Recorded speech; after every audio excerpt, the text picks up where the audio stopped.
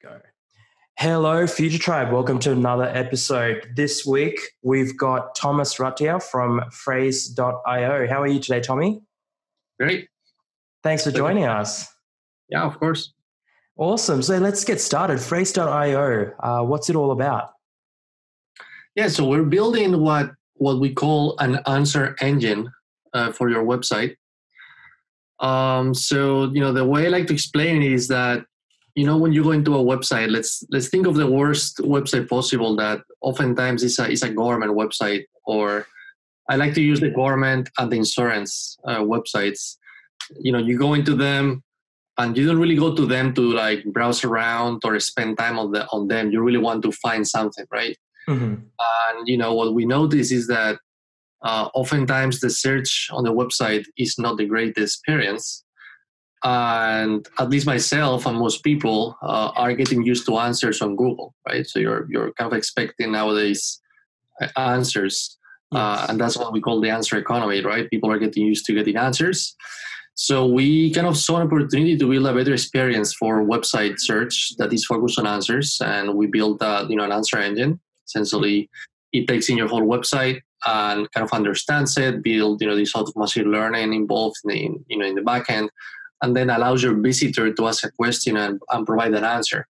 Now, the big difference between us and chatbots is that the chatbots today usually work out of rules. So you need to kind of like hardwire a tree, like a logic tree, right? Like a sequence.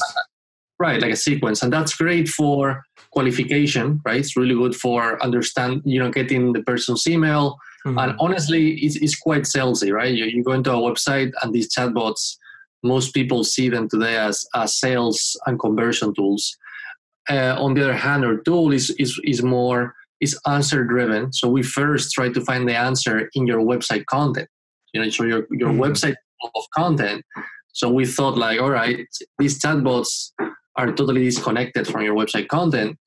How about we try to find the answer in your content, and then as a result of that answer, add value and then collect an email, whatever the purpose is, but trying to deliver value with an answer. That's the first sort of methodology. So you ingest the content from a website. So let's say I want to install it on our website. We've thought about, say, installing knowledge bases before.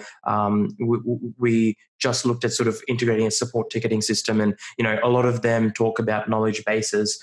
This is different because instead of us coming up with the question and the answer, you're sort of ingesting all the information provided already on the website and then using AI to sort of intelligently deliver an answer when it's asked. Is that pretty much what you're trying to do? Yeah. So there's this notion of what is called unstructured content, right? It's content that is sitting in your landing pages, in your blog, in your SEO content, in your mm-hmm. blog post, case studies, FAQs as well, and help centers.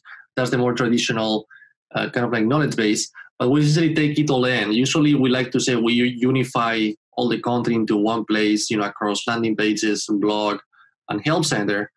And we kind of like have this system that turns that, in the backend into a knowledge base, that then is used for question answering. But that's mm-hmm. all constructed behind the scenes and then allows that question answering without you having to manually kind of like, hardwire everything. Yes, and sort of essentially the traditional systems nowadays, chatbots are completely separate from the website. Yes, they're on a website, but they don't really, as far as I know, I haven't found any that go, talk interface with the website at all or the content.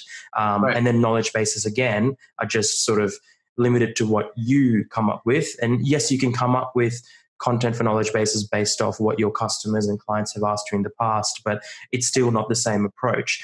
So take me back. When did you get started on this, on Phrase.io and this project? Yeah, I mean, it's been quite a story because we didn't start the company with this vision. It's been quite a pivot. So I started in 2017. Mm-hmm. So it's been 2 years and a half or 2 years.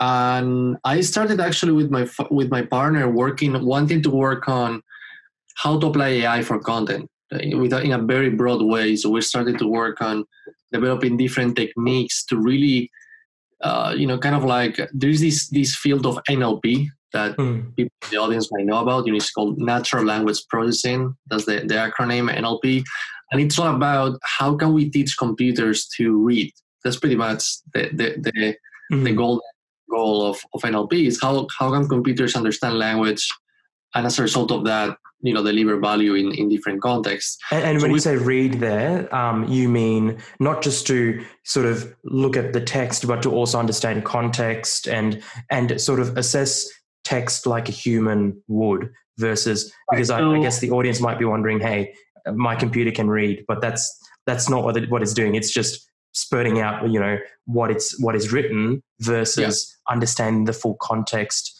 within which, a statement's used or a phrase is used in the context of it all. Right. So we like to kind of break down our NLP engine in three stages. The first one we built was topic understanding. So that's like, you analyze an article or many articles, and you kind of like understand what are the main topics in each article, how they relate to each other. And that's like a generalized topic understanding across, industries and websites, right? Then we also worked a lot on summarization. So that's the idea of being able to turn a long document into a shorter one. So that's not only reading comprehension, but it's also what is called that's called NLG, which is natural language generation. Right? Mm-hmm. So you see, able to actually write content. So we have we've made a lot of progress there.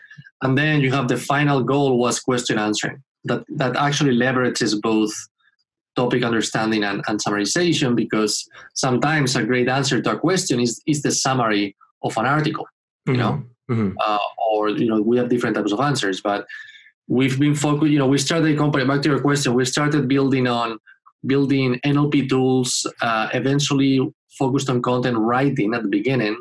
At the beginning, we were all about content writing. How can we help content writers produce content faster and better? Mm-hmm. And what we realized when we were doing that is that people are creating so much content, but we started to realize that quantity wasn't really a solution. It was more about creating content that your audience actually cares about. And that got us into the SEO world, and getting into SEO got us into realizing that question answering was the future of SEO, because most of the queries today in Google return an answer of some kind, whether it's a feature snippet or a Wikipedia article or a specific fact. People are expecting answers, and then that's what eventually led us to build the answer engine. But we started being a content writing tool. Right. Wow. Very interesting. So, yeah, I mean, to your point, it's something I talk to our clients about, at Futuretheory, not the podcast, but at Futuretheory, we do, websites, marketing, all that stuff. And it's a very clear direction, like you said, that Google's going towards. And I mean, it's Google's number one goal, right? It's to answer your questions. That's all the search engines do. There was this crazy stat that you could post with your audience from a website that it was published about 2 months ago, that more than half of Google queries don't create a single click. So over 50% of the times, the people searching on Google doesn't even click anywhere. Mm-hmm. Yeah, just looking for answers like, when did Phrase.io release its first product? If they can get an answer, they just need a year or a month and a year. They don't need to click through and read any further. And probably as far as Google's concerned, that's fantastic, because 50% of the time they just show you ads as much as possible. Right. So yeah, it's definitely controversial in terms of attribution and yes. Really, and ROI for marketeers too, but it's kind of inevitable. I think that voice search is also growing exactly, and the difference with voice search as well, as I am 100% certain is that often with voice search you only get one answer back. So it's gone from this concept of in SEO even 2-3 years ago, even now, is sort of you need to be top 3. It's going to you need to be top 1, or just there's no point to it. And I actually realized it yesterday. I was driving along, remember that I had to book a Christmas dinner for my family, and I did I just did a search for a restaurant in the area. So I didn't ask the specific name, and it only gave me one result. And now the restaurant that I was looking for was the third result, which isn't ideal, but it just goes to show it is trending in that direction of and it makes sense. Local SEO was kind of like the first area of SEO to be impacted by this. Like local, like I think that's the most typical use case with the smart speakers today. When people are asking, "Where can I go today? What's the closest restaurant?" Stuff like that. That's already totally disrupted. But now it's also impacting B2B services and B2B tech. All kinds. So pretty much every industry is going to get influenced by this. Yes. So do you see that you guys, your sort of service ends up being quite a bit of SEO or have an SEO benefit? Is that your angle? Obviously, apart from delivering really good answers, is SEO a flow-on benefit of it? What do you see as sort of the big picture there? So we've evolved from being pretty much a workflow productivity tool for writing SEO content to being a tool that allows you to. The thing is that without content, you cannot have answers, right? So like, especially in your paradigm where the system answers using your content. So if your content is not great, everything falls apart. Won't be as good. Yes. So we like to say that we have like a double sword. We have an SEO angle because if you really think about your website as an answer engine, and you really think about your content as having to address people's questions, that's going to indirectly get you in the right track, adjusting to this new trend. So that's the SEO piece, kind of like taking a question-driven strategy that gets you writing content. You still need to write long-form content. So the tools we build for efficiency still apply because we help you write long articles you need to rank on page one. Yes. But now you're doing that with a question in mind first, up front. And then when people arrive to your website, we have the conversion angle, which is, how is your customer experience, up to speed and helping people find what they're looking for. You have no idea that many of the websites we work with are websites with a lot of content, a lot of traffic, but it's still a pretty tough user experience. And, we like to work with websites that have a lot of traffic, that have a lot of content, and they want to do pretty much a self-serve experience where people can go on your website and actually find what they're looking for. You mentioned government at the start, and that's a big thing. Like a few days ago, I just gone back from overseas, and my driver's license had expired sort of 2 weeks before that, and I had to go. I was the one driving that night, and I just wanted to find out how much is the driver's license. How much is it to renew? And oh my goodness, I as a web designer and web developer and being in that space, I like to think that I sort of know where government's going to put these things, but I just couldn't find it. I just could not find it. It actually took me going through the renewal process at the checkout to see how much it cost. And what you're saying is essentially I could just do a search and you wouldn't add more work for government because your software will go in and look and trawl through and find the relevant answers and just deliver the answer to me straight away, which is probably saving hours on the end of government, probably days actually, and minutes in terms of the customer. And at the end of the day, things like government insurance, most businesses and most government organizations are there to serve the people. So it makes a lot of sense. Now, let's go back to you. If you don't mind me asking, how old are you now? How old were you when you started Phrase.io? I'm 30 now. So I was, I guess, 28 when I started. And I'm from Spain. I've been in Boston for 10 years now. Okay, so why did you move to Boston? Did you move to Boston for work, or was it No, I moved to Boston to study. I moved to Boston to finish my undergrad. So I studied business, and then I worked in finance for a little bit. But then after that, doing software like coding, engineering. I'm pretty weird. I have a very strange story. So I was in business, studied business here at Northeastern University. Then I went to work in a bank for a year, but that was a hardcore financial, Excel every day. Mm-hmm. And then I wasn't very happy there. And then I had a crazy shift, and I went in to do a master's in public health. Mm-hmm. Because I was very interested in energy and transportation in particular. And there was this program here at Harvard in Boston that was kind of like fairly scientific, but more on the environmental economic side of things that I was very interested in. I wanted to work in sustainability, that I think now is a huge topic again. Climate change, and it's a real issue. And I was for 2 years studying that deeply. And then when I was before finishing that master's, I got into tech. I learned to code, and I started a company when I was a student. That was my first startup. And what did that do? Huh? What did that startup do? That startup was actually kind of the seed idea for what Phrase is today, or in a way. It was a CMS for academics. So I was trying to help academics publish to the public, what is called open access publishing. I was really into research and the whole academic community, and I kind of saw an opportunity there. But eventually, after about 2 years, that company closed because it was very slow. It was a very tough market to.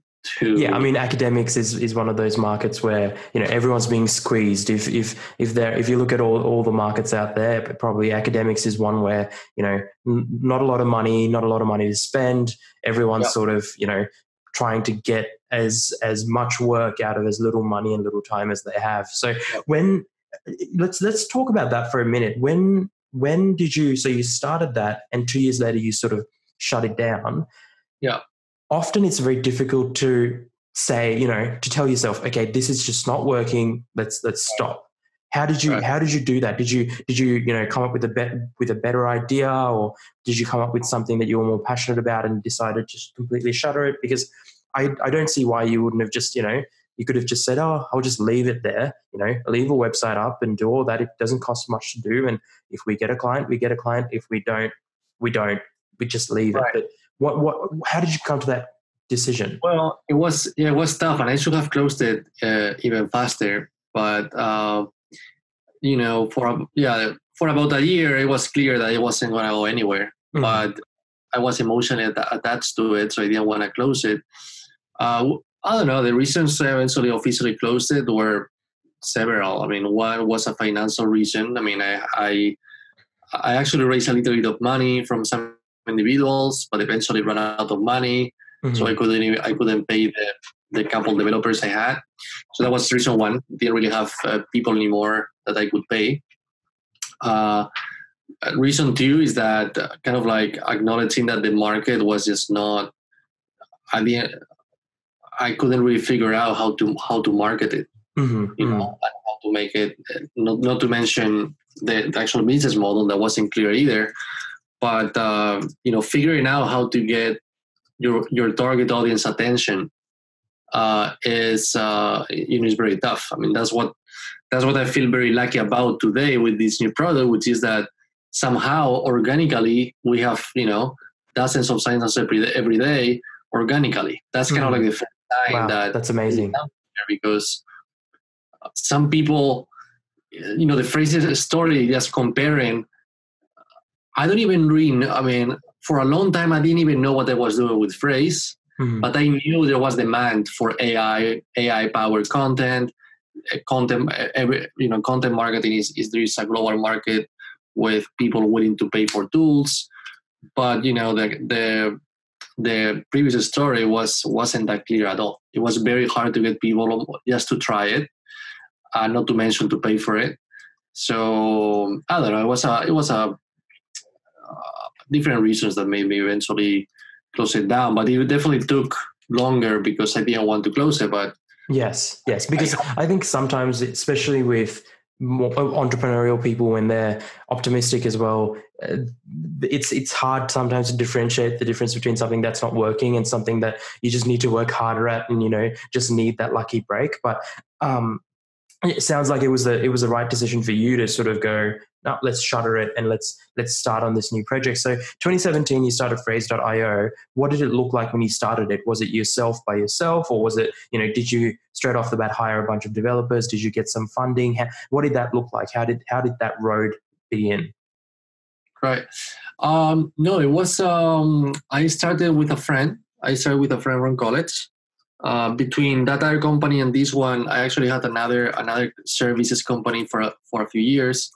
But Phrase started. I was able to convince a very talented friend who was a data scientist, and I was also able to convince a few investors, and we started full time working on Phrase.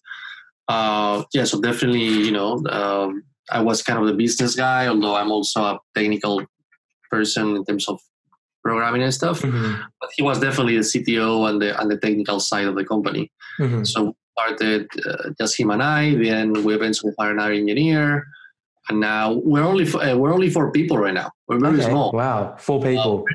We're definitely growing, and we're about to raise more money and keep growing. Mm-hmm. But yeah, the backbone of the company is just the few people that we are now, and now we're pretty much about to start growing significantly. But yeah, so you're a software as a service business, solely software as a service. Nothing, no sort of additional services on the side.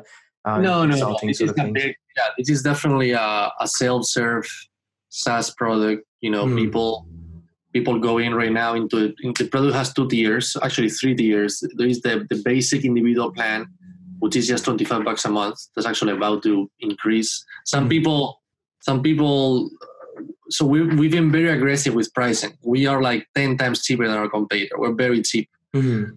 And the idea is that we want to use these content creation tools to get people in. And then the answer engine is the premium tool.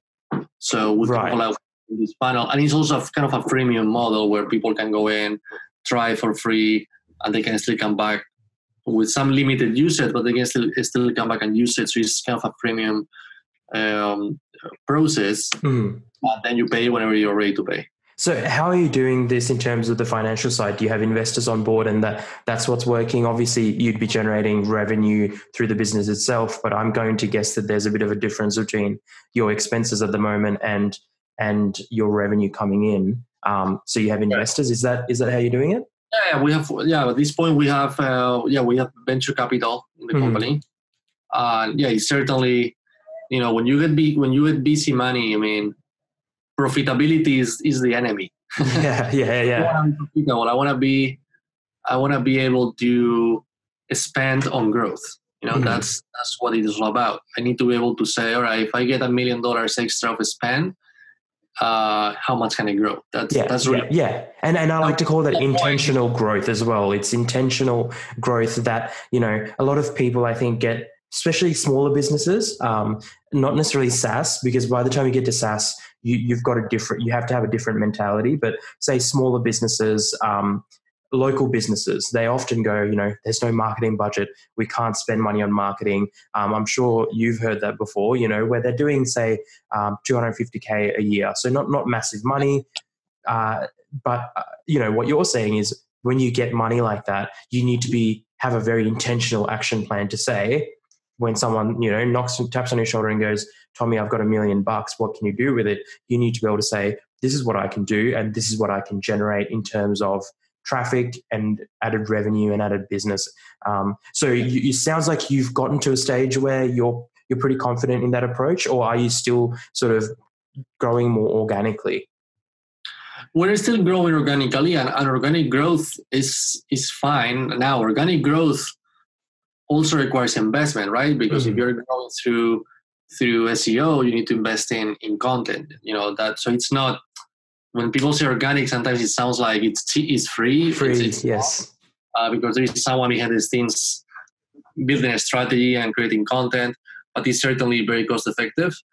But yeah, I mean, right now we are approaching 100 customers and really figuring out why people pay and the use case and the personas and now we're experimenting with a little bit of paid acquisition, AdWords. On AdWords, is that sort of your number one? We started with AdWords because I think social will definitely be interesting, but we decided with AdWords just because, there are certain queries that are highly intentional, and I think there is potential there. But have you looked at places like LinkedIn where, you would arguably find professionals? I know it's not cheap for advertising, but do you have like a LinkedIn presence that you intentionally sort of push for client acquisition, things like that? Or not really? That's definitely my to-do list to ramp up LinkedIn. It's traditionally worked pretty well for me, and I have a pretty solid network on LinkedIn. I don't think I'm using it as much as I could, but it's definitely there, ready to be used for sure. I mean, it's just before this call, I actually met someone on LinkedIn. I booked a call for tomorrow, which is might convert. So it's definitely a really cool channel. I think right now it's all about experimenting with channels. I mean, right now, a very promising channel for the answer engine is our agency model. So we're building this network of marketing agencies that, can install the answer engine on their clients' websites and then provide the service to maintain it and create content for it. And it's kind of a new service for them. So that's another channel in addition to organic. We're trying to figure out what role can agencies play. Hey, that's something that we can chat about as well, because that's the first thing that I thought of when I saw it.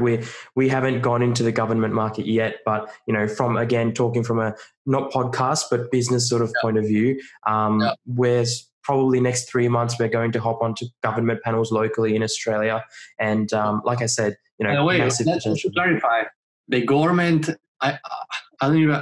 Just to remember, we're actually not working with government. That's just an example that makes it very obvious to understand. No, and I'm not saying that you're sort of a government service or you work with government. I guess it's probably one of the best use cases. I think it's very obvious to understand the problem. Exactly, right? And there's so much content, and insurance is good. All these really really big businesses are really good sources of just massive amounts of content. I mean, you go on people like on websites. Like the other day, I was on the website of BHP, the oil gas mining company, and again, they've just their main menu. You scroll through, and they've got something like probably 40, 50 different pages that you can go to. So yeah, I keep bringing up government, but it's sort of I guess to give you context as well. Based in Canberra, Canberra is sort of exists because of government.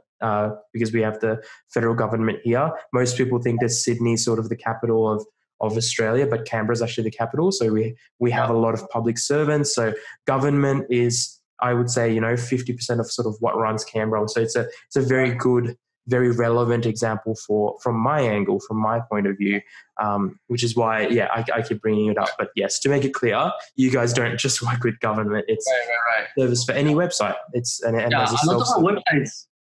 A lot of the websites we're either working with or piloting are actually, many of them are B2B tech SaaS companies that are trying to improve the customer experience. There is, honestly, any website that has significant traffic and a lot of content and that wants to pursue a self-serve experience is going to need to help their visitors find whatever it is that they're looking for. Whether it's in the research stage or in the customer service stage, it's kind of the same. Definitely. So does your product then have a chat sort of component to it? Or when I search for an answer and I get an answer, what do you guys let me then action, like take a next step, like send an email or start live chat? Or what does that look like? How does that work? Yeah, so we're actually trying to find markets where people are actually escaping from live chat. And that's one segment we're very interested in, because that's the segment where, for example, let's say you're a website with 3 million visitors a month. Live chat is extremely expensive to maintain, both in terms of software license and people maintaining it. So I'm actually interested in websites trying to run away from live chat. Now, for websites that see the tool as a conversion tool, we integrate with CRM. So we have an email, kind of like you can trigger email capture in the system. And we also integrate with a few live chats, so you can actually transfer to a human in certain situations. Right. Yes. And that's, I guess, going to And that's just accepting that the market is a certain way at the moment. That's why you're integrating with live chat. But, moving forward, you're probably, and it makes sense. Like you said, 3 million visitors a month. And even if 10% of them had, or even if 1% of them had questions, that's still expensive to maintain. Yeah, we're seeing about 3% of visitors asking questions in average across websites, which is a number that you don't really hear from many chatbot companies talk about how many people engage with the chatbot. Mm-hmm. That's a number. If you look around on Google, you won't find a lot about that. It was a number I always wanted to know. That's why I'm bringing it up. And in average, my customers, it's about 3% of visitors engage the system.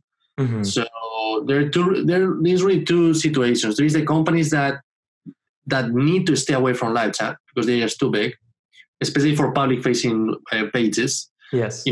In product pages is a different story. That you need live chat inside the product because that's customer service. Yeah, that's just customer service. But government or schools and colleges, things like that, where they don't necessarily have a huge chunk of money to put personnel to answer questions, need to stay away from that. There's the people who don't want to staff a live chat. We actually have a pretty interesting use case with a law firm in New Zealand, actually. Okay. It's an immigration law firm that they've become one of the highest traffic websites in New Zealand for all things immigration. But these people they're lawyers and they don't want to be sitting in front of the computer answering, in the live chat. And they don't want to build a marketing team either. But they have an agency that is cranking out content that drives traffic, and it's a resource. It's almost like a public service. Yes. So that's another kind of type of segment I like, because these people don't really want live chat, but they have content and they want to add value to their users. Yeah, definitely. So let's switch gears a bit to maybe some of the mistakes that you've made along the way. Let's talk about Phrase.io specifically. Any big things that you've done that you would tell the audience, hey, look out for this. I'm not saying in terms of regrets. It's more of a don't think this or don't take this angle. Anything that comes to mind? Probably many things. I mean, one of the things is, we've built an insane amount of things and features totally out of my own imagination. The amount of product the only reason why we are still alive is because we were able to do it very fast, kind of like extremely fast iterations. But at the same time, if I could go back, I would definitely validate a lot more before building, talking to customers a lot more. Sometimes what happens is that you find a customer that really likes something that you're building, and you assume that everybody else is also going to want it. But then you go to a second one and they want something else, and the third one and they want something else, and you end up with an amalgamation of features. So that was a big, that was definitely something we did for a while. Yeah. Eventually, we started to see repetition of the features, and that was when it got a little bit normal. But overbuilding was definitely a mistake. I think that thinking of kind of like what is kind of like the story of the problem. Like you're solving a problem, right? But thinking about how to tell the story of that problem, and that being way more important than your product, that's something that I really just learned over time. Now when I go into a demo call, right, we call like a sales call, right? Or yes. Now people call it an exploration call to make it more friendly, but it's really it's really you're trying to convince them to buy your product. Yeah. Now, what I do now is that I actually start with the story of the problem. It's totally, I don't even show the product until they are buying that problem. Yes. Because like I used to be, I'm a product person, and I used to go straight up into the details of the product, all these million features that we had, when in reality, I had no idea whether they even had the problem. I thought they right. Did. Yes, because you started explaining the product. It's sort of like saying, this is a Ferrari. It's a really, really fast car. without realizing that the person shopping for the vehicle has 6 kids and a dog, and they're not going to buy two-seater sports car, no matter how cheap you're going to sell it for. So sort of taking that approach of, let's give them the story about why this minivan is really comfortable, really luxurious, and sell them on the story. And at the end of the day, I believe that every business is there to solve a problem and serve a customer. So every business has a story, no matter what you do, what you sell, whether it's software, whether it's cosmetics. At the end of the day, you're solving a problem for them, and that's a very good point of sort of not getting too lost in it and understanding the customer in the picture, because the customer wants to see themselves using your product.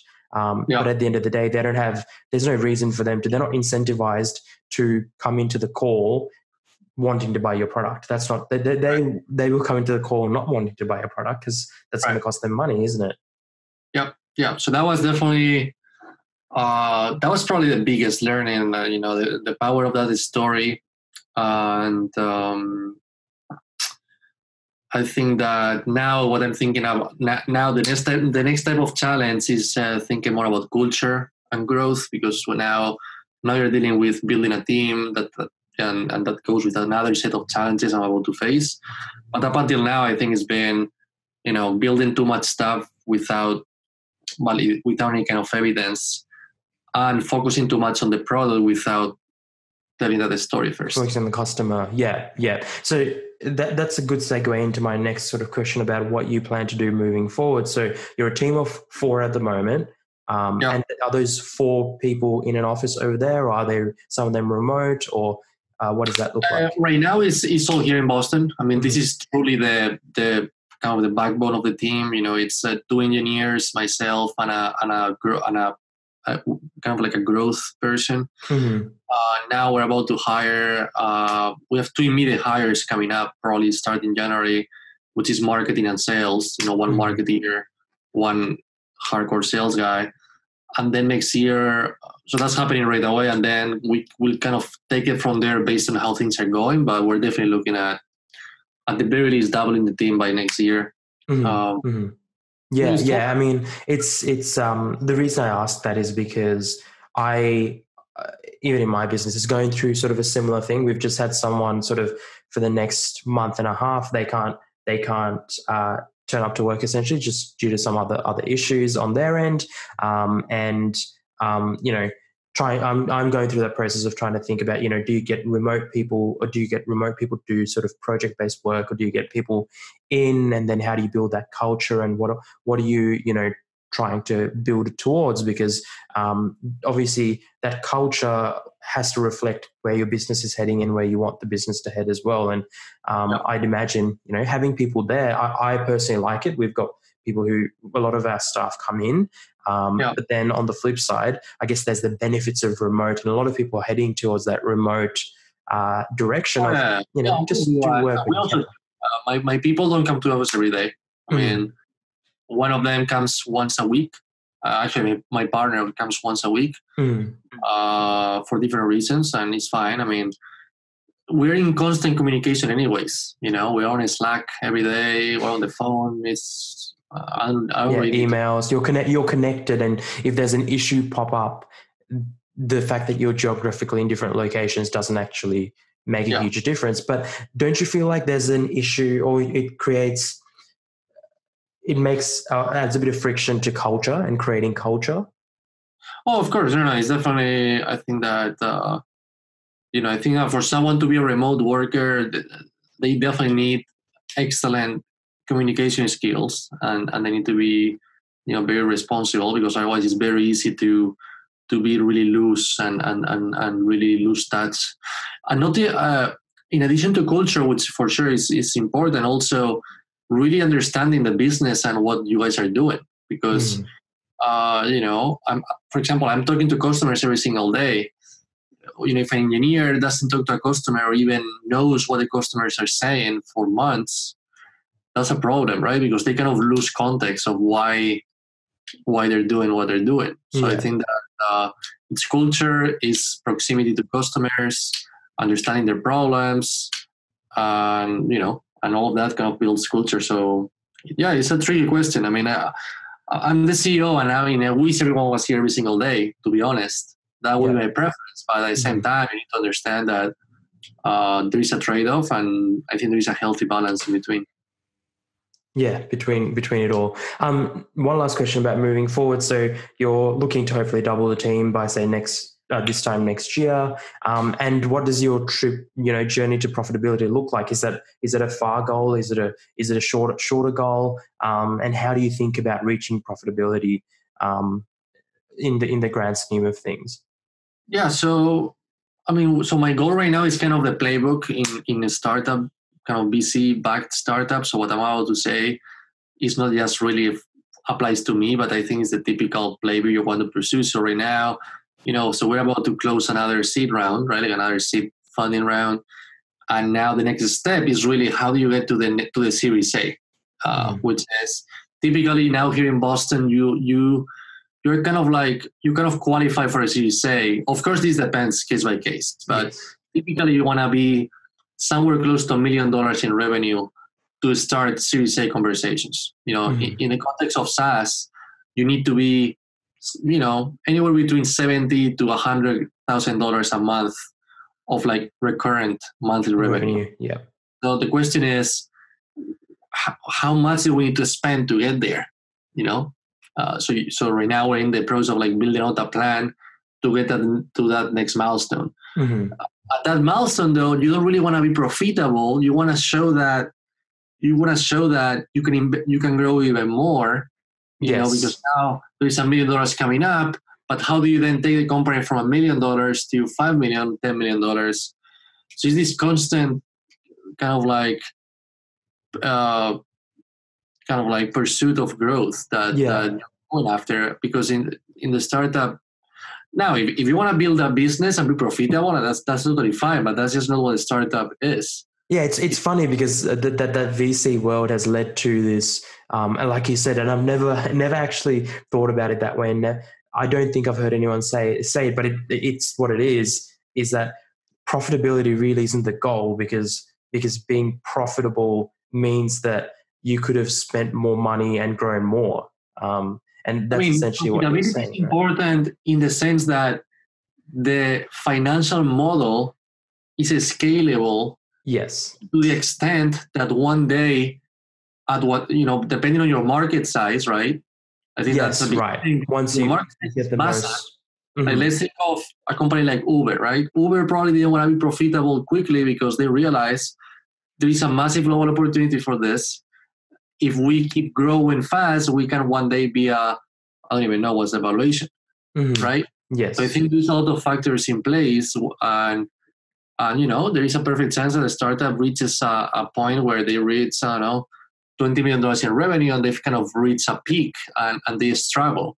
And at that point is where you either stay like that, and that's where profitability becomes crucial, important. right? Yes, because you've sort of reached your maximum market saturation, and then you're stuck there with a company that's losing money, and then that's where it doesn't make any sense. I get what you mean. So while you're growing, you have to either think of profitability or sell the company. I mean, there are different avenues, right? Yes.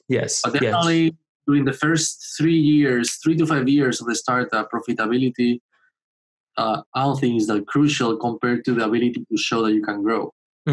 So growth potential and model, right? Yeah. No, love it. Awesome. And I lied to you. I have one more question about sort of moving forward. Do you guys have any iterations or extra things coming up that you're really excited about, or is the plan to really try and continue to improve the product, incremental sort of improvements, and get more people on board and get more customers? Well, we're definitely at a point where, like I said, we've built a lot of product. We've been such a product-centric company for a long time. I'm honestly right now really focused on nailing down the sales process, figuring out this partnership program. I truly think that this idea of answer engine, what we call AEO, I actually didn't mention this before, but we see the SEO as being answer engine optimization. we pretty much see it as a new line of service for agencies. We truly think that it's a service that is ideal for an agency to deliver, and we're trying to grow that way. So I think that I'm definitely focused on the business side of it now. Not obsessed about breaking even, but definitely obsessed about figuring out exactly why people want this, how much they want to pay, and how to grow it. So, that said, the product is very exciting because I think it's a very exciting technology, and always trying to innovate more on the science part of it. So that part is always going to be there. Yes. But it sounds like your product's, at a stage where you're pretty happy with it, and now it's just a matter of working out the business around it to sell it and to right fit, market fit, pricing, things like that. That's sort of more of a focus because your product is at a good place. And a huge focus on content and education. Being able to, right now, for example, now we're about to launch a bunch of videos that we didn't have a single video of the product or anything. So wow. All these things now that are pretty much all these foundational things that you don't get to do when you're so busy with the product. Now it's time to get your marketing materials, your onboarding processes, all this other stuff that were not even a topic 6 months ago. Yeah. Well, I'm going to sign up and see how it all looks, and I'll let you know what I think. Where can people find out more about Phrase.io? Well, it's just Phrase.io. That's Phrase with an F, Frase.io. We'll include the link in the description. And an S. So it's frase, which in Spanish means sentence. So Phrase, Frase.io. And the homepage is going to ask you to sign up for free. Like I said, free to sign up. And how long is a trial? Is it? Well, no, it's a freemium. So it's actually a freemium. So it's actually free forever, of course, with a bunch of tricks to hook you. Get you yeah, that's the mission, to get you hooked and get you addicted, and then obviously, if it's useful for the client, then the client should have to pay for it. So that makes sense. Very affordable. It's a very affordable product. It starts at $25 a month. We're actually going to be raising prices in January, but not too much. Still going to be a very affordable product. So yeah, encourage you to check it out and just check it out for yourself. There's no, it's totally self-serve, so you can try. There's nothing to lose. Well, awesome. We've got to the part which I would say is my favorite part, which is the top 12. Are you ready for this? The top 12. I've got a bunch of questions to throw at you, and we'll get the ball rolling if you're ready. Sure. Awesome. So top 3 books or podcasts that you recommend. Do you read much in terms of books, or do you listen to many podcasts? Well, I'm actually not reading as many books as I would like to be honest, right now. I am definitely, these couple of years have been totally crazy. But I'm definitely following certain, podcasts. There is a company here in Boston that there's a lot of growth related things that I'm following. For example, there is a company here in Boston I like a lot called AppQs. AppQs is a company that does a lot of, they've kind of built this idea of the growth, the product-led growth. So do they have a podcast about it, or? Well, they have a really active blog, and they do all kinds of stuff that is always pretty good stuff that matters to me right now, because it's all about user onboarding, user tutorials, and product growth in general. So that's one company I would recommend. And keeping it kind of business oriented, because that's what we talked about. That's fine. And then, of course, there's another company in Boston that is kind of in the same space as me, called Drift. I've heard of Drift, yeah. So Drift, these guys are doing content like crazy. And they do have a podcast. It's a very good podcast called Seeking Wisdom that I recommend, where the CEO and the marketing guy get together and talk about, honestly, marketing and life as a whole. But very much similar to AppQs, talking a lot about growth and talking about marketing. And I don't know, when you're in this mindset, in this kind of growth mindset, I think it's nice to hear what others are doing. And these guys definitely, and you learn from them as well. Yeah. Any other books or podcasts that you've read, listened to over the years that come to mind? I don't know. Those are two that came to mind immediately. Yeah, no, that's all good. We can move on to the next one. So top 3 software or tools that you can't live without. I imagine as a SaaS product, you guys have a lot of software on the back end, daily planning stuff, Right. bug tracking, all that stuff. What's the top 3 you would say that you use daily? So I use Trello. Mm-hmm. That I use Trello for for task management. I use GitHub for code management. Honestly, we use Slack before as well. We use, of course, and Slack. Yeah, I have it here.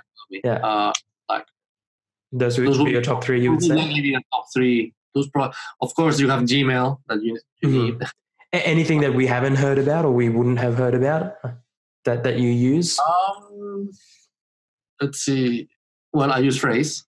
Of course. But I use AppQues for product stuff. So all of our onboarding tutorials and tool tips, stuff like that is AppQues. Mm-hmm. I don't know. We use Drift for chatting the product. Yeah. But that said, I'm actually not such a huge innovator in terms of tools. I mean, there's so many things that I manage for the whole company that it's just a lot. Honestly, it's a bit overwhelming, the amount of tools that we use.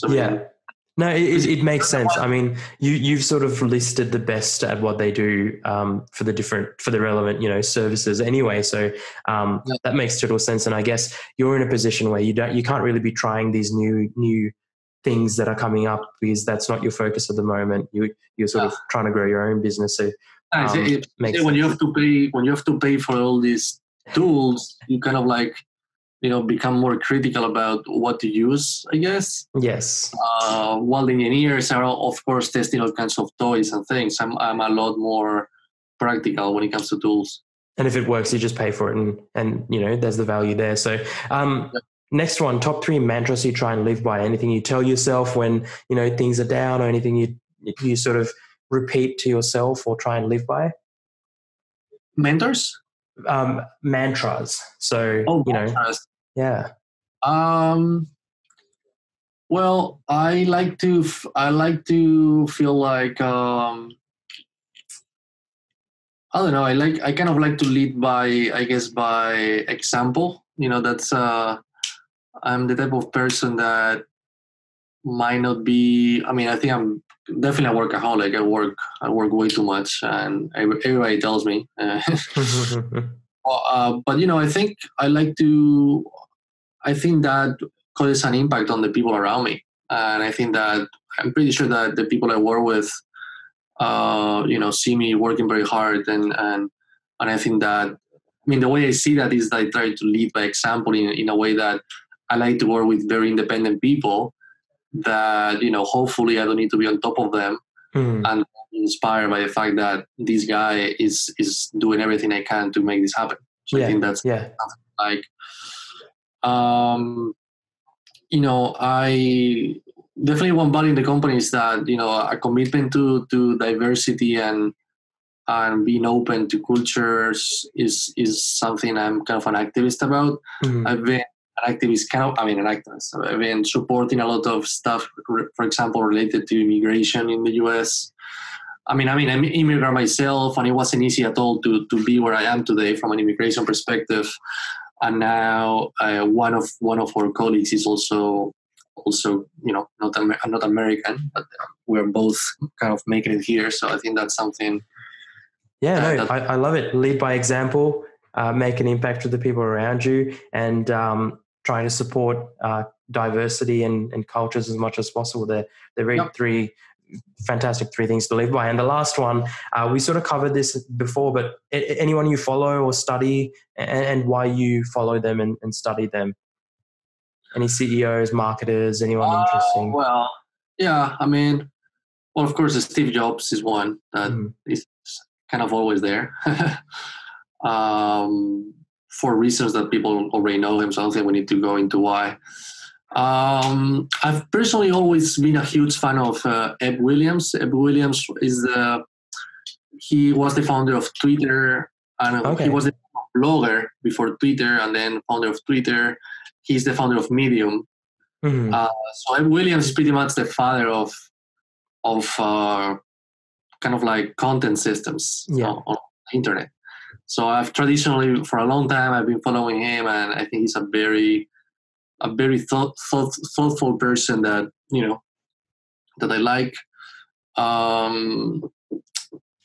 Like I mentioned, this company Drift in Boston has some really cool people leading the company. The founder of Drift, David Cancel, he's definitely inspiration. This is his 5th company, so he's learned a lot about the journey, and he's definitely someone I follow. I don't know, and then I have a few more, like maybe not well-known people, but the role of mentors, I think, is very important too. You might not know them; they're not famous, but developing mentors locally, I think that's pretty important. Very important as well. Yeah, awesome. No, love it. Well, that just about wraps up this episode, Tommy. Thanks for hopping on board. Tomas Ratia from Phrase.io. I will include all the links to everything that we've talked about, and links to all the people that we've talked about in the description as usual. Thanks for joining. Of course, thanks for having me.